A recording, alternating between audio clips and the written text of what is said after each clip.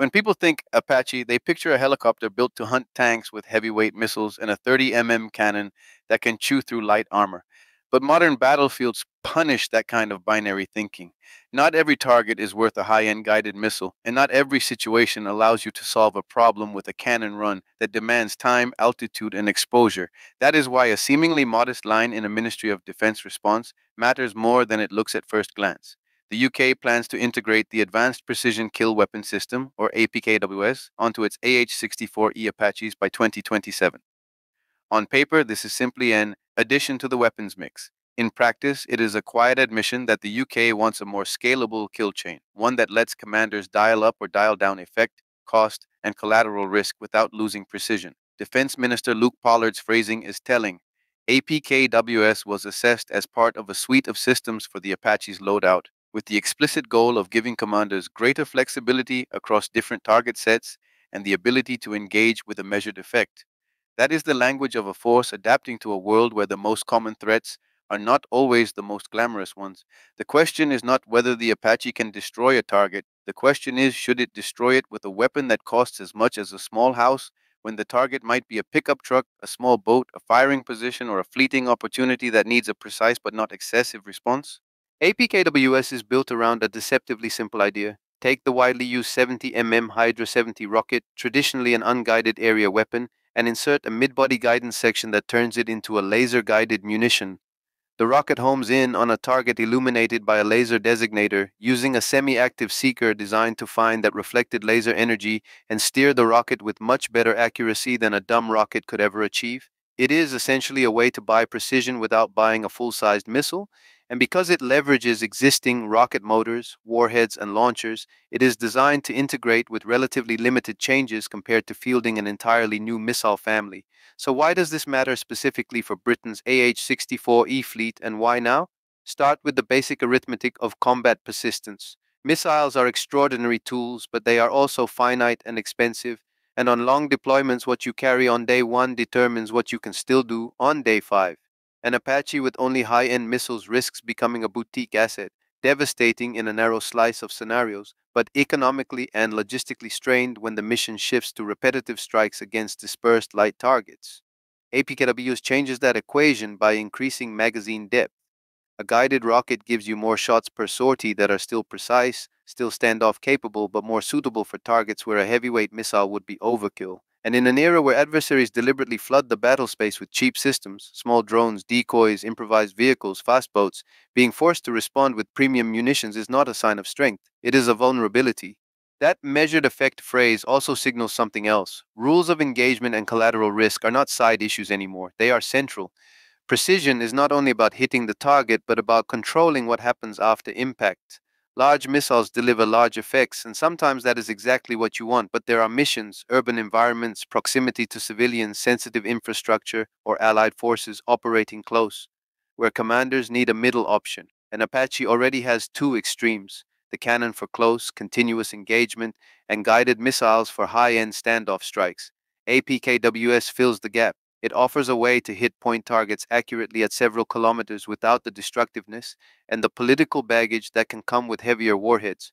There is also a distinctly modern problem that this addresses: target density. The battlefield is not short of targets, it is short of time and survivability. Apaches are valuable, and enemies know it. Air defenses, electronic warfare, and long-range fires compress the safe operating space for rotary-wing aircraft. The more quickly an Apache can find, designate, and engage targets from a safer distance, the less time it spends exposed. Laser-guided rockets used intelligently can support that tempo. They allow rapid engagements against multiple light targets without the aircraft having to set up repeated close-range cannon passes that increase exposure. And because the guidance relies on a laser spot, it can integrate into a broader network where the designator might be the Apache itself, another aircraft, or potentially a ground team, turning the weapon into a cooperative tool rather than a single platform trick.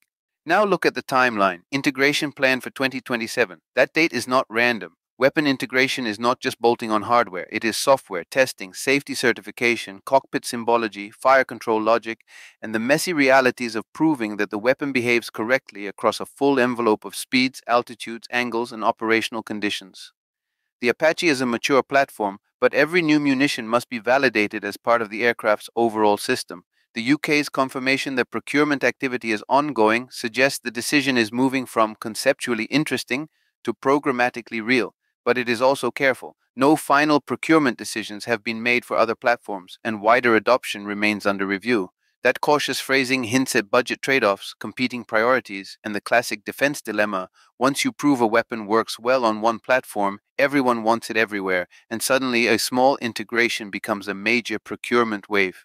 And there is a broader strategic angle here: interoperability and supply resilience. APKWS is widely fielded and produced by BAE Systems, and it is designated by the US Department of Defense as the program of record for laser guided 70 rockets.